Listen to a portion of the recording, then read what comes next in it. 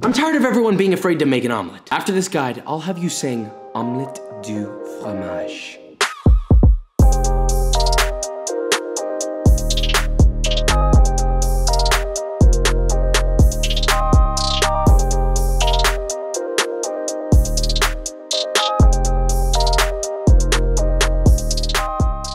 Okay, so today we are making omelets. Not just any omelets, we're making omelets 3 different ways. We have a country style omelet, a traditional French omelet with ooey gooey inside, and last but not least, a special mystery omelet that I make that I talked about a long time ago. I will discuss that later. But the point is, this is all about technique, attention to detail, and not being so scaredy-weldy little pants. Oh, I'm so scared. Shut up, you can do this. So with all that said, let's make this, shall we? Here's something interesting. An omelet is pretty much always the exact same ingredient every time you make one, but the technique is what classifies it. Now let us begin with what would be classified as a country style omelet. Yes, with color. First begin with a medium-sized bowl, crack 4 eggs into that bowl, and also please get into the habit of cracking on a flat surface instead of the edge of your bowl unless you enjoy shell in your eggs. And if you do, seek help. Give your eggs a little tickle, then season to taste with salt. Yes, season your eggs before cooking. It helps denature their protein intentionally. And of course, some fresh cracked black pepper. Optionally, you can add a small splash of heavy cream. Then in a 10-inch nonstick pan, add 2 tablespoons or 28 grams of unsalted butter. Heat that over medium heat, and as soon as the butter is fully melted and bubbling, whisk your eggs together until thoroughly combined and homogenized. Probably you should have done that before. And then pour your eggs into the pan. Now let that cook, and as soon as you see the edges begin to set, which will happen after just a few seconds, pull them towards the center, all around the perimeter of the omelet. Then again, pull them towards the center, let them cook, pull to the center, cook, pull to the center. You see where we're going with this? And you're gonna repeat this process until most of the egg is cooked. Now when it starts to get close, you'll have to tilt your pan into the direction of the pull to get the eggs to pool on that side. And once the eggs for the most part are set and they won't pull up anymore, add any cheese of your choice. This is shredded aged cheddar onto one half of the omelet, then fold the uncovered half over, and optionally, you can add an additional tablespoon of butter, tilt your pan and let the butter fill and toast the underside of your omelet until lightly browned.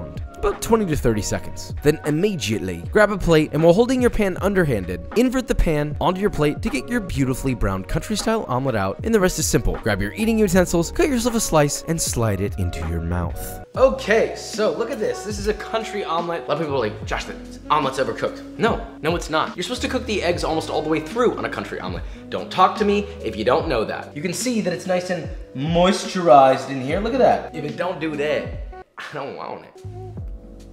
God damn. This is good.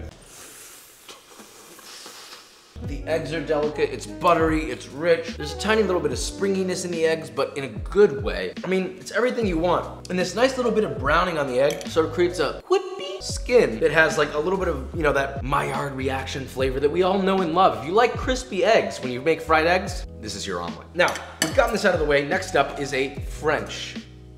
Okay, the next one is the omelet that many wish they could do properly, and I think they can. Just takes a little practice. So here we go. Start off with a medium-sized bowl, crack in 4 whole eggs, season them to taste with salt to denature its protein, and, well, season it. Know your eggs won't go watery, so please relax, internet culinary frickin' dweebs. Anyway, whisk together till fully homogenized. I want no egg whites floating around in there. Then heat a non-stick 10-inch pan over medium heat, add about 1.5 to 2 tablespoons of unsalted butter, and as soon as it's nearly fully melted, but not bubbling violently or ultra hot, pour in your eggs, and as soon as those eggs touch that pan, immediately begin stirring with either wooden chopsticks or a rubber spatula. I personally prefer the spatula because it covers more surface area, but you know, whatever. Now you're going to constantly stir on the heat, and as soon as some tiny curds begin to form, take it off the heat for a few seconds, but keep stirring. Then return to the heat and repeat this process a couple of times, constant stirring on and off the heat, and this will take about 2 to 3 minutes. And as soon as your eggs stop being super runny and look more like a very soft scramble, immediately reduce your heat to low. Bring your eggs to the front of the pan by tapping and lightly scraping, leaving a thin layer of egg along the rest of the pan. Is this making sense? I usually do this by feel, people. Anyway, at this point you can add your cheese. I got a beautiful piece of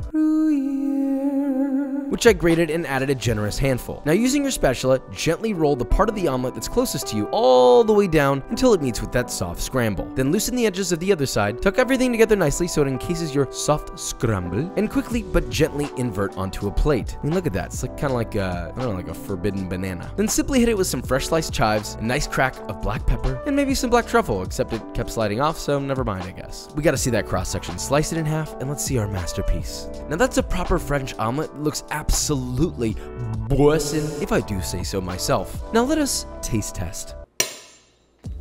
That's the kind of energy we're going at this French omelet. A traditional French omelet is no color, smooth exterior. The inside is luscious, juicy, loosey-goosey, soft scrambled eggs. It's not undercooked, it's not raw, okay? It's fully cooked. It's like the Gordon Ramsay soft scramble with inside of an omelet. Yeah, it's real juicy. That is a traditional French omelet. This is the kind of thing that you hear about, the famous story of the chef saying, you want to work for me, you must first cook a French omelet. And if you don't, then get a fork right in the behind. This takes practice. Not everybody's gonna be able to do it very easily, and it's very dependent on how non-stick your pan is, so please make sure it's good, and whatever you do, don't use a metal fork when you're doing it, okay? Now, we have one more. Now let's do that, shall we? Okay, one last quick recipe. This is that special weird fried omelet that I was talking about in my food diaries on Harper's Bazaar, which I make for my breakfast all the time. It's really simple. Heat 2 tablespoons of unsalted butter in a non-stick pan over medium heat, and as soon as that begins to bubble and it's fully melted, crack in 4 whole eggs. Let those cook just until the whites are set. Hit it with some salt, then add a lid and let them cook for 30 more seconds just to take care of any extra uncooked egg white, but leave the yolks runny or you make a sad papa. Then simply add the cheese of your choice. We got some more cave-aged Gruyere for the full culinary flex. Add that onto half of your omelet, optionally get it extra melted with a torch, snag your spatula, and fold that bad boy in half. Carefully so you don't break your frickin' yolks either. And look, whether you like it or not, this is how I like to eat it. Pop it onto a plate, hit it with some hot sauce, maybe some black truffle if you have it on hand. Shout out to the homies at Regalis Foods for keeping me absolutely strapped with these baddies. Link in the bio if you want to check them out. Anyway, some fresh cracked black pepper, thinly sliced chives, get an egg to absolutely buzz for you, and serve with a toast of your choice. This would also be great on a toasted croissant. Just side note, your breakfast game is forever changed. I don't want to eat anymore. I've eaten a lot today. All right. Please don't make me eat. A lot of people are like, what the heck? A fried egg cheese omelet. That's genius. And it really is as straightforward as it sounds, as you can see. So let us have a little taste. I mean, it's perfect. It's perfect. It's the best of both worlds. And if you're on a diet, you can make this macro friendly. You get the beautiful balance of the nice running egg yolks of a fried egg. Then you also get the cheesy pull and the eating experience of an omelet. What could you possibly want more than that? Eat it, serve it with toast. That is Papa's Omelet Guide. Finito. You want to know what else is full of tubes flowing with goopy yum yum? Yikes. B-roll.